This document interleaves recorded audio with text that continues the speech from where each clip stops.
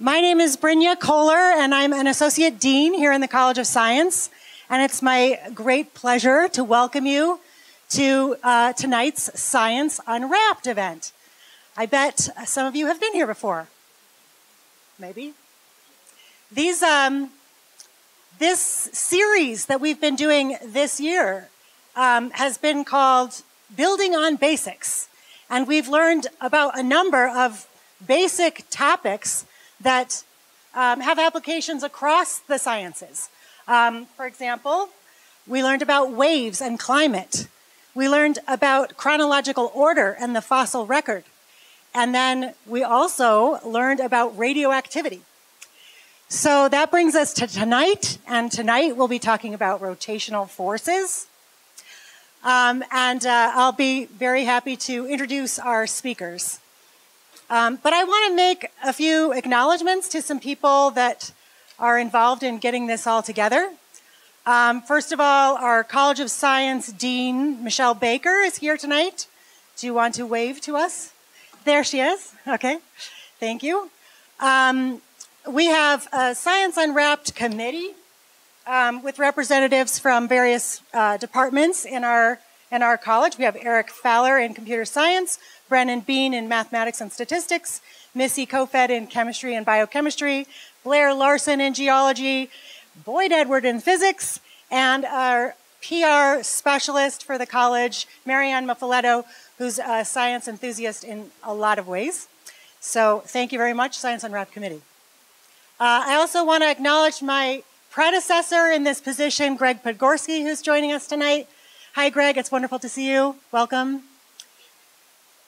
And so I have a couple of announcements about how this works. I'll introduce our speakers, and then there's refreshments and booths outside you can visit. We have a wide array of volunteers that come and do hands-on activities. In addition to our regular volunteers, tonight we have the Cache Valley Astronomical Society, we have Zootah, and the Cache Pioneer Museum. Be sure to visit their booths.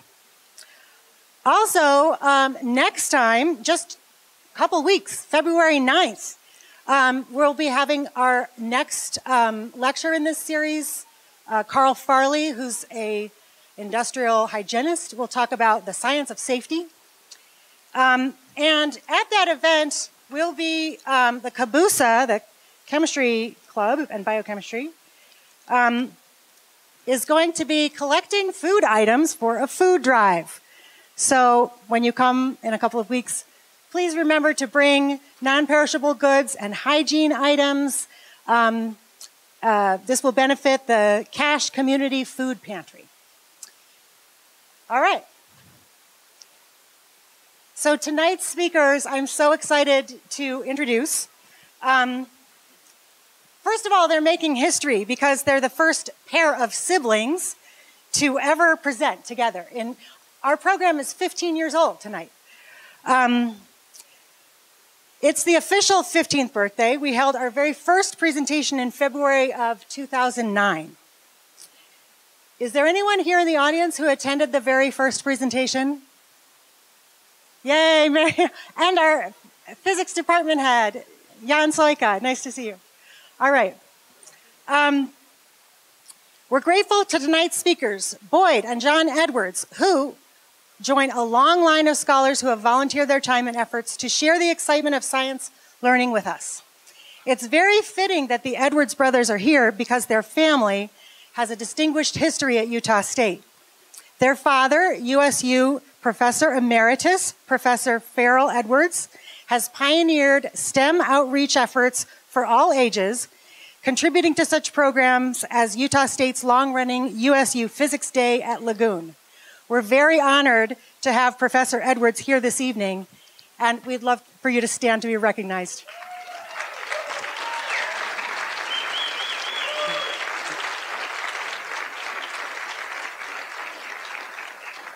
Thank you. Tonight, you get to experience not only the Edwards family's storied enthusiasm for science, but their hilarious humor and theatrical antics. These are a family who love the theater and performance and singing and all kinds of activities. Boyd, the older of the two brothers, is a Logan native and professor in USU's Department of Statistics. He's also a graduate of Utah State, where he earned bachelor's and master's degrees in physics. He continued his education at Stanford University, where he earned a doctoral degree in applied physics. Following graduation from Stanford, he completed a postdoctoral research appointment at Sandia National Laboratories. An award-winning teacher, he taught physics at West Virginia University for 24 years, where he held the Russell and Ruth Bolton Professorship for Excellence in Teaching. He served for 5 years as Dean of USU's Uinta Basin campus in Vernal, which quickly grew under his leadership. And we're now privileged to have him as a professor here in Logan. Boyd says, as a theorist in nonlinear dynamics, fluid physics, and statistical physics, he sees the beauty in mathematics that describe our universe. John Edwards is an assistant professor in USU's Department of Computer Science. He's also a graduate of Utah State, having earned a bachelor's degree in computer science. Following USU, John took a professional route working in industry as a software and research engineer in high-performance graphics applications. During this career, he earned a master's degree in computer science from BYU. Subsequently, John earned a doctoral degree from the University of Texas, where his research focused on nanoscale geometric modeling of hippocampal brain neurons. After a postdoctoral appointment at the Scientific Computing and Imaging Institute at the University of Utah, John started an independent research career at Idaho State University, and after 3 years, was invited to join our faculty at Utah State. Both John and Boyd are recipients of national research funding, including a recent National Science Foundation grant funding a collaborative visualization project in which both brothers are involved. That focuses on physics simulation. Both brothers love the outdoors, music, exploring science, and having fun while pursuing all of those things. They have built the USU Coriolis Carousel, which you'll get to experience tonight. So sit back and enjoy the fun.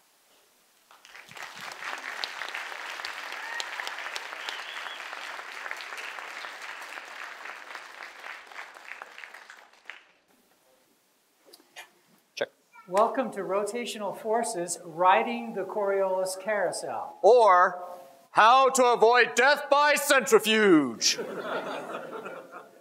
My name is Boyd Edwards. And I'm John Edwards. Now, you may have noticed that we have the same last name, but that is entirely coincidental. Except that we are brothers. Have been for a long time. This is Gaspard-Gustave de Coriolis. Gaspard-Gustave de Coriolis. You totally made that up. No, actually, he was a French scientist that lived in the 1800s. French scientist, huh? What did he study?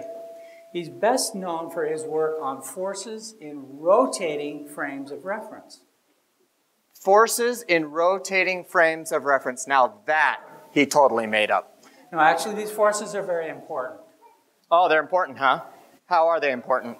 Because they can kill you.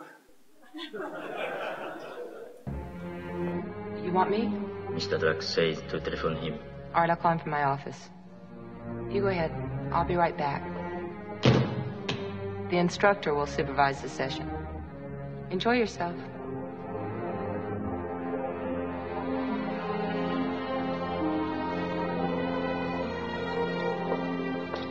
Yes, we're taking good care of him.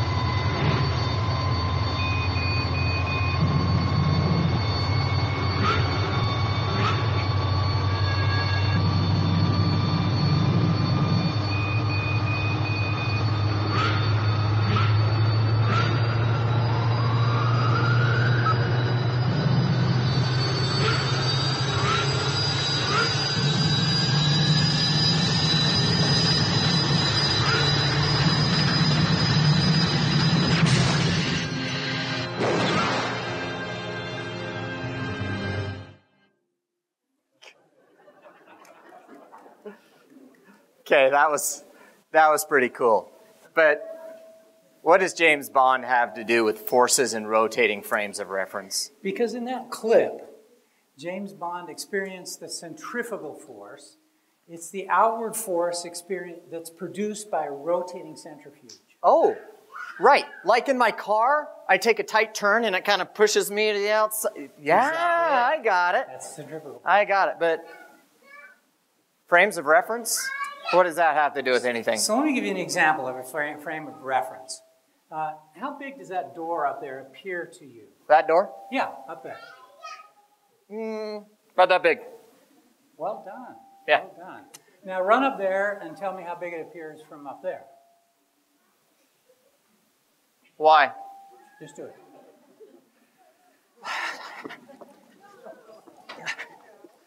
Holy Toledo, it's like this big! Seriously. That's because you're in a different frame of reference. The world appears different depending on your frame of reference. Really? Yeah. That's cool. This frame of reference, little. That frame of reference is... Exactly. But there was nothing rotating there. Yeah, let me give you an example of a rotating frame of reference. What do you see out here, John? I see some really nice people. I see Olivia. Hey, it's good to see ya. Hi, Heather. What are they doing? They're mostly sitting and listening politely. Yeah, I think so. Yeah, very well done. Are they moving? No, not really. Good. Okay, now spin around. Spin around. Yeah, spin around and tell me what you see. A little faster. All right. All right. A little faster, just like James Bond. Well done. Okay, so now what do you see? Hey, wait. Everybody's moving. They're like moving around me. That's because you're in a rotating frame of reference. You see the world differently in a rotating frame of reference, but in my stationary frame of reference, all of them are sitting here quietly behaving themselves. They're not moving at all. Okay, that is really, really cool. But, you know, James Bond? Yeah, well, James Bond experienced the centrifugal force because he was in a rotating frame of reference. But the evil centrifuge operator didn't experience that force because he was in a stationary frame of reference. Centrifugal force, huh? Centrifugal, yeah. Hey, wait. My high school physics teacher said that centrifugal force wasn't real. She said it was a fictitious force. That's because she was teaching you to apply Newton's second law, F equals ma, in a stationary frame of reference. But if you apply Newton's second law in a rotating frame of reference, you have to include the centrifugal force or you get the wrong answer. Huh. Yeah. Man, I wish my physics teacher were here to get a load of this right now.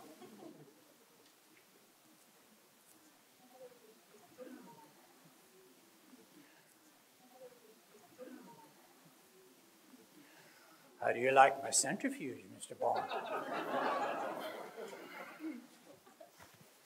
When I pull this lever, the centrifugal force will crush every bone in your body. Ha! You mean centripetal force. There's no such thing as centrifugal force. A laughable claim, Mr. Bond, perpetuated by overzealous teachers of science. When you simply construct Newton's laws in a rotating system, and the centrifugal force term appears plain as day. Come now. Do you really expect me to do coordinate substitution in my head while strapped to a centrifuge? No, Mr. Bond. I expect you to die.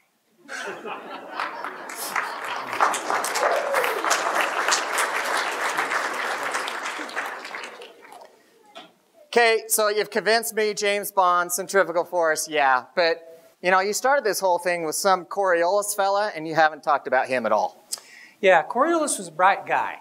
He described two forces that are experienced in rotating frames of reference. The first is the centrifugal force, the one that James Bond experienced. The other one is called the Coriolis force, named after him, and it's a force that pulls you to one side or the other. Wait, so the centrifugal force pushes you out, and the Coriolis force pushes you to the side? Yep, exactly. And we can you show that to me? We can demonstrate that using the USU Coriolis Carousel. And we'd like to invite our amazing riders, Jocelyn, Isabel, Aiden, and Olivia, and our amazing pushers, Paul, Jack, and Dane. So what we're going to demonstrate first is the centrifugal force. It's one that we're familiar with, but I want them to experience it for us. So I'd like to have our pushers rotate them counterclockwise.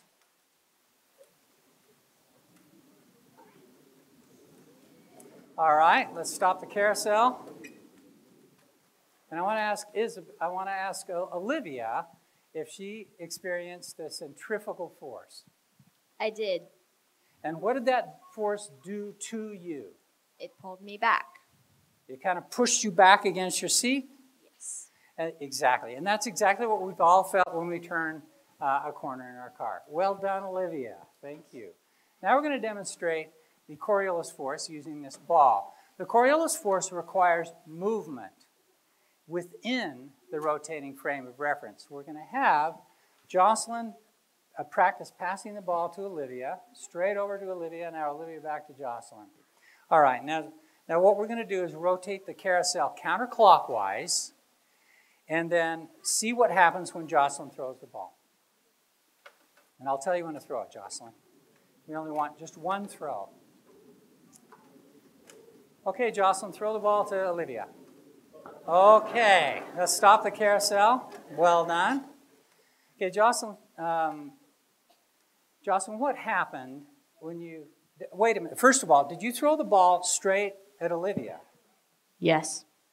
You threw it straight? Yes. But the ball didn't go straight. She moved.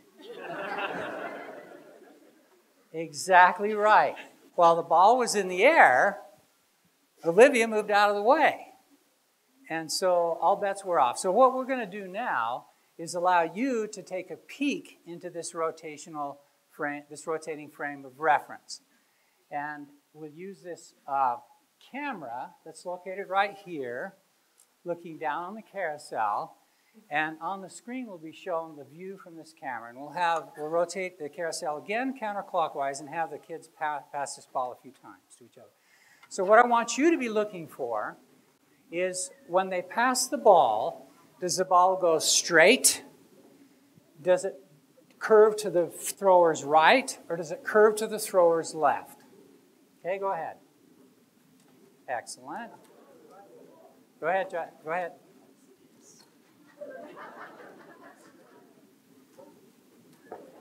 Okay.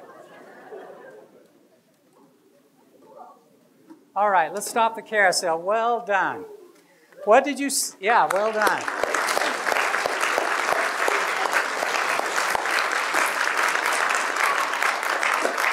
So, what did you see? Ball go straight to the right or to the left? Yes. It went to the right. It went to the thrower's right. Well done. What's your name? Mason? Well done, Mason. Hey, Boyd. I'm over here. Oh, yeah. Hi, John. So me and Olivia are here talking. Uh-huh. Kind of wondering, what would happen if you went the other direction?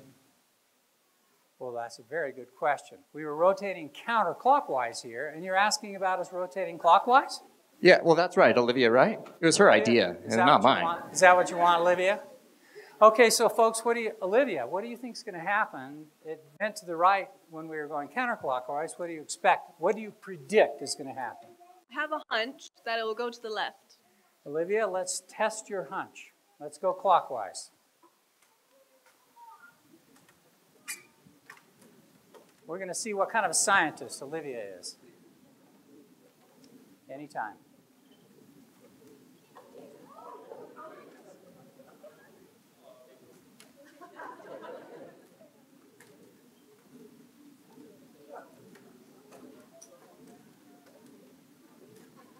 Okay, well done. Let's stop the carousel. Well done. Yeah.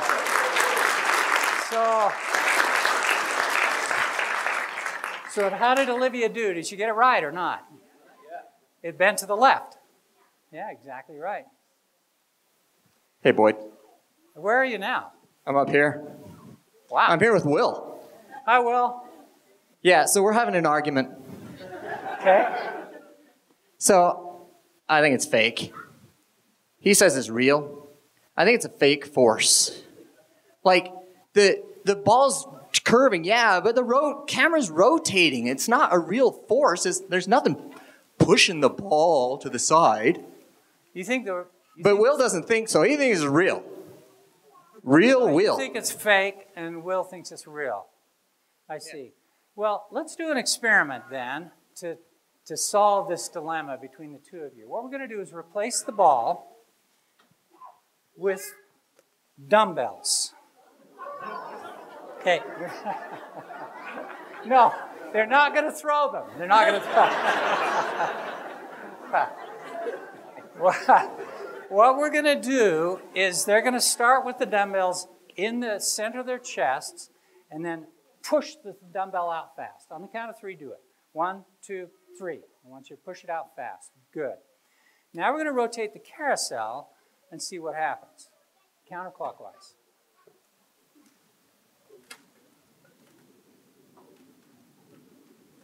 And you guys can watch what happens in the overhead camera. On the count of 3. 1, 2, 3. Okay, bring it back in. Bring it back in and do it one more time. 1, 2, 3. Okay. Okay, Isabel's seatbelt's off. Okay, let's get that back on there, Isabel. All right, well done. Let's see. Isabel, can you tell me if there was any difference between what happened when you pushed the dumbbell out when you were not rotating versus when you were rotating? Well, when I pushed the dumbbell out when it was not rotating, it just it just stayed put. Straight. And it was straight. And when it was rotating, it went to the right. It went to the right. Yeah. Did you feel it pulling your arm to the right? Okay. All right. Yeah. Was the force real or imaginary? I felt the force. Okay, so is Will or John right on that one? How many vote for Will? I vote for Will. Yeah. Yeah, Will wins that one. It was a real force. Well done. Can you all give our helpers a hand, please?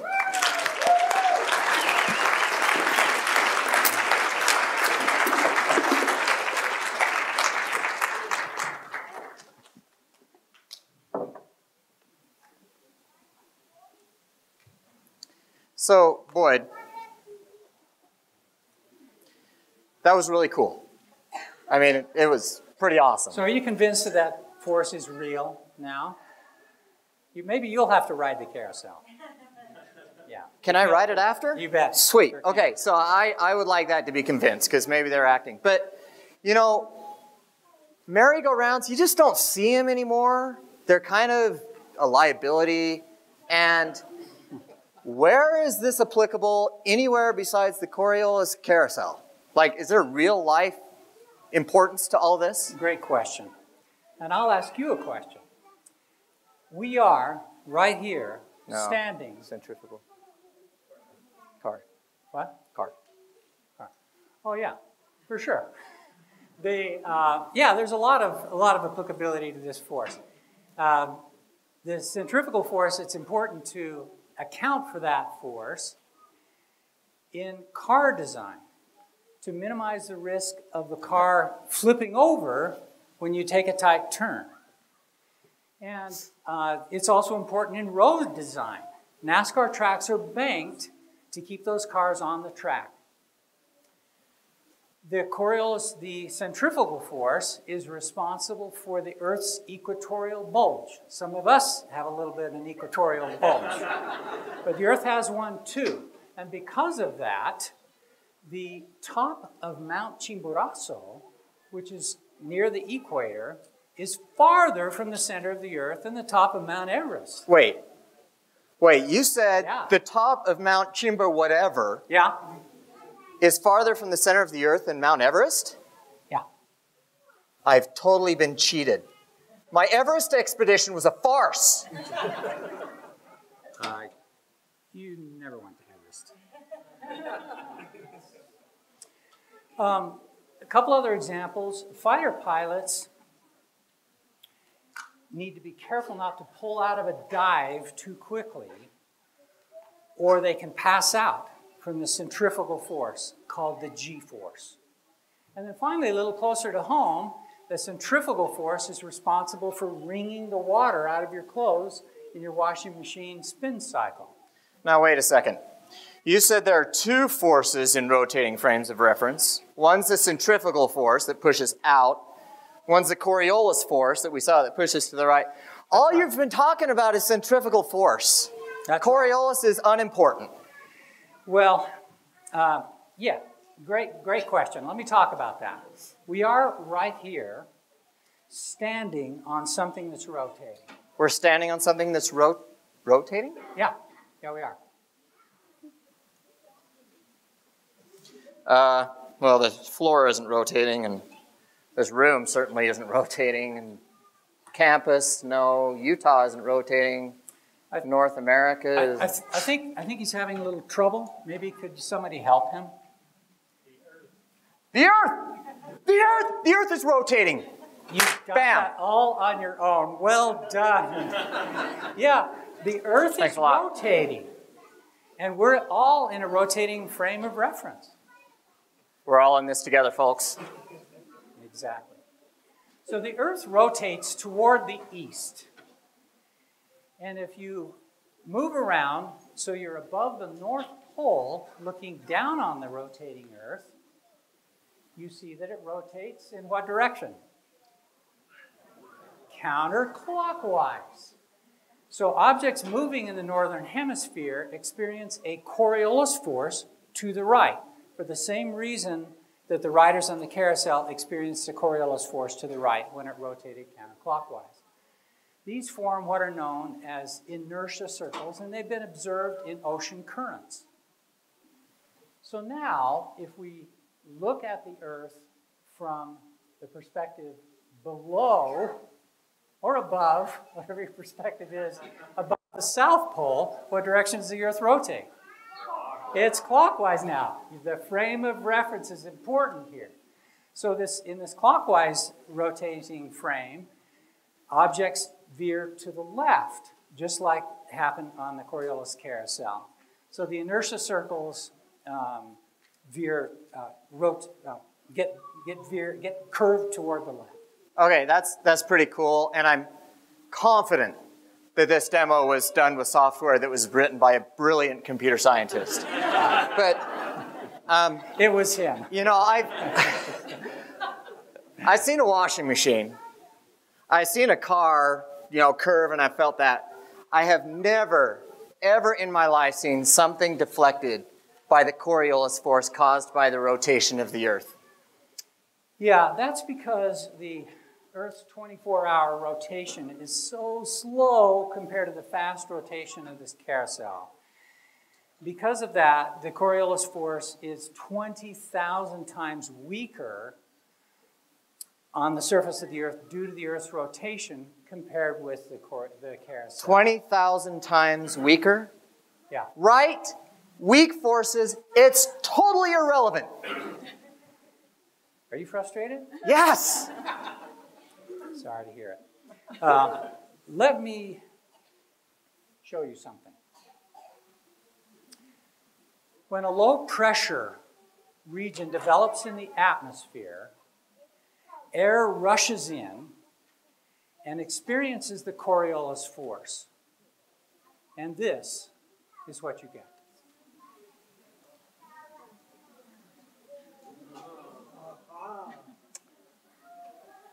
All right. Still frustrated? It's relevant. That's exactly right. This hurricane that you showed, it was rotating counterclockwise. In the southern hemisphere, would a hurricane rotate clockwise? Our expert, forgot your name? Olivia. What do you think, Olivia? You think that the hurricanes are going to rotate the opposite direction in the southern hemisphere? Yes, and she's right. The down under, hurricanes are called cyclones or tropical cyclones, and they rotate clockwise. So every hurricane in the northern hemisphere counterclockwise, and every single one in the southern hemisphere is clockwise. Very predictable, very consistent. So you know what I heard? I heard that if you have a sink, you know how you turn the water on and it swirls down the drain? Uh-huh. I heard that it swirls a different direction in the southern hemisphere than here because of the Coriolis force. Is that right? No, the motion of water swirling down a drain is very inconsistent and unpredictable. The Coriolis force is there, but it's extremely tiny. It's a tiny, tiny effect. And it's tiny because the distances and the velocities are so small. So, sorry about that. Oh. Well then, this next thing, I hate to even bring it up because it's kind of ridiculous. But, you know, I heard that sharpshooters shooting a gun, if they shoot long distances, that the Coriolis force actually bends the bullet, and they have to account for that? That's ridiculous. Actually, yeah. Long-distance shooters have to account for the Coriolis force. It can deflect that bullet by several inches. Really? Yeah. Yeah, it can. That's why I never get a bullseye! Yeah, that explains it. So, Boyd, this Coriolis carousel thing's pretty cool. Can anybody ride it? Yeah. Anyone who's 4'6" or above is welcome to ride it after we have questions. So afterwards, we're going to finish up here. Be sure to check out the booths in the back and the refreshments. And please come back on February 9th, where Carl Farley will talk about the science of cleanliness, I think, which should be absolutely and completely awesome. We're going to take questions down here. If you'd like to come, just come up to Boyd because he has all the answers, as we know. And I'm going to run Coriolis carousel demonstrations, so come on up if you'd like, and we'll give you a safety briefing, and you can give it a shot. Now, wait, I got one more question, Boyd. How strong are the forces going to be if they ride this thing? I will crush every bone in their bodies. Don't worry, we'll have someone else at the controls. Thank you for coming.